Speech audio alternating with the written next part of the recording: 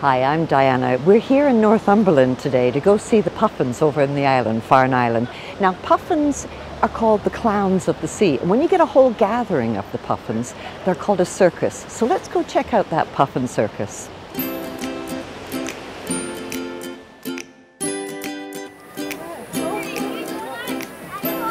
This tour takes approximately 2.5 to 3 hours, with a sail around all the islands first, then a 1-hour visit on Inner Farne.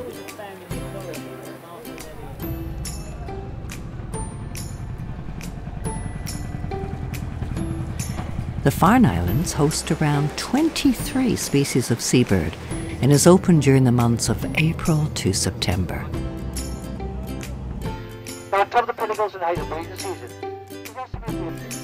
They actually consist of 28 islands with varying visibility depending on the tide.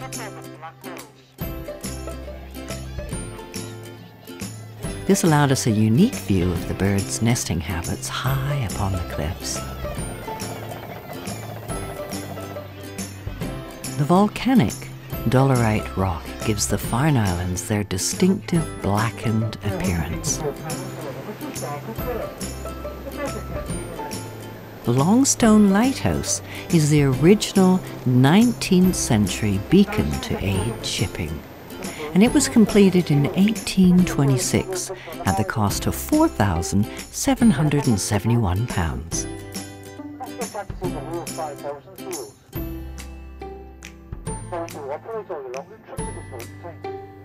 Throughout the year, hundreds of grey seals can be seen basking on the rocks.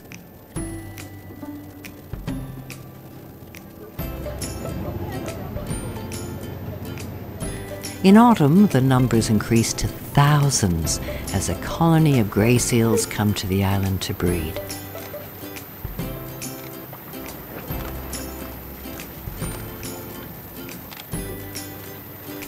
October is a great photo opportunity for tourists to capture images of the grey seals and their pups. Oh, just so close. The seal numbers swell from between 6,000 to over 8,000.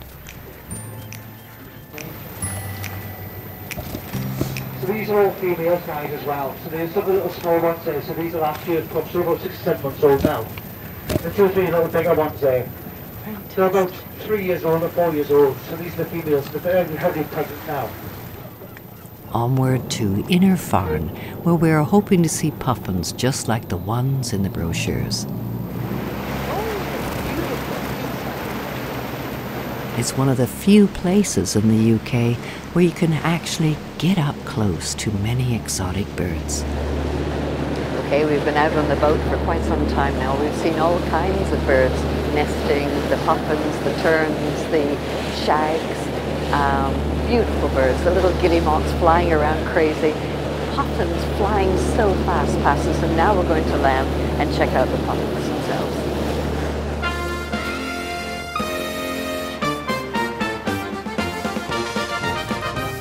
For the numerous twitchers and photographers, it's a delight to experience. The island is open in the afternoons only, and there's a time limit of 60 minutes to explore. My first impression was the cacophony from the thousands of chirping birds, and secondly, the hundreds of enthusiastic camera clicks. Guarding her nest is an Arctic tern, ready to pounce if you get too close.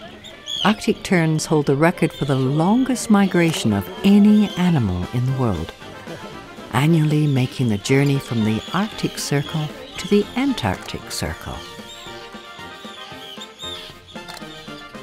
The Farne Islands are an incredibly important wildlife reserve. It's home to many species of bird, including Eider, Razorbill, Guillemot, Shag, Kittiwake, Fulmar, and of course everyone's favourite, the puffin.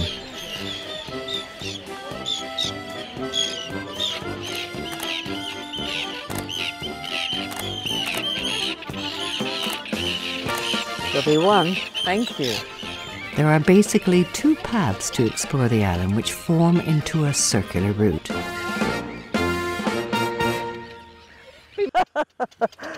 Woo! We are heading up to the inner Farne lighthouse, which is the perfect place to see the majority of the birds nesting on the cliffs. Yeah. Why put your egg right next to it?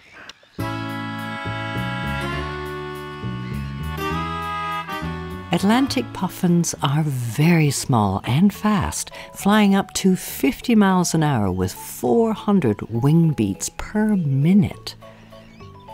They make their burrows in earth or between rocks on steep sea cliffs as protection from predators. And they use their bills to cut into the earth and then shovel away loose soil with their feet.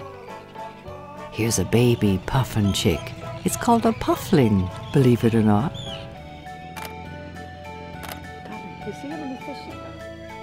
The Farne Islands are home to possibly the most diverse and exciting seabird colonies in England.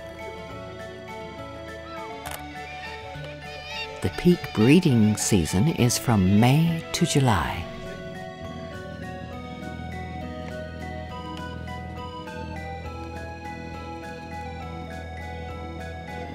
Puffins dive to catch sand eels for the young and enjoy showing off their takeaway meal.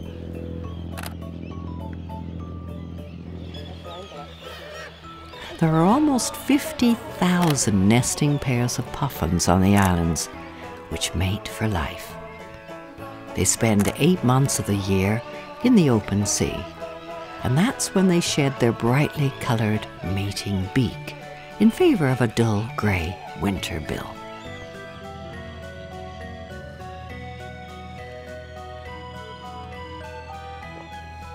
This is the shag, a close relative of the larger cormorant. Their chicks are almost reptilian looking when first hatched.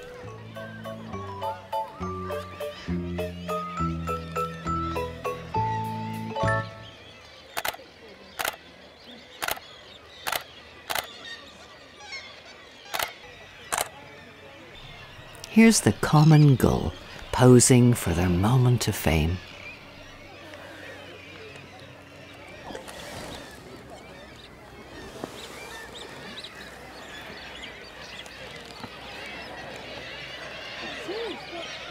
The male and female razorbill are identical in plumage. However, males are generally larger than females.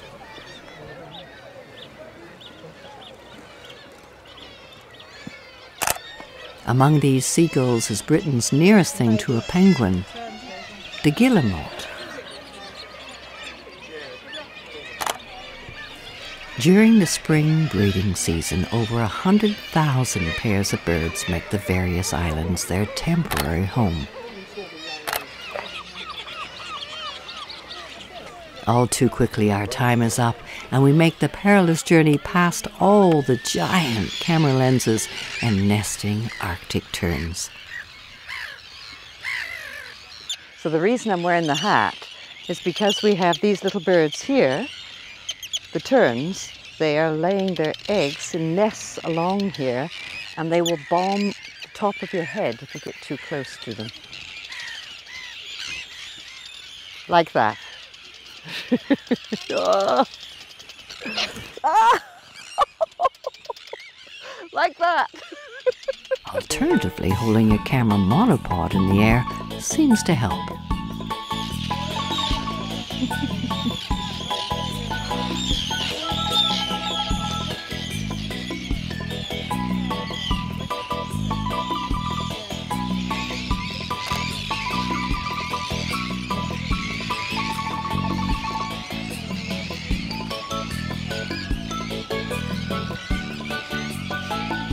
And so it's time to say a fond farewell to Inner Farne and reflect upon the beauty of nature. I will be back.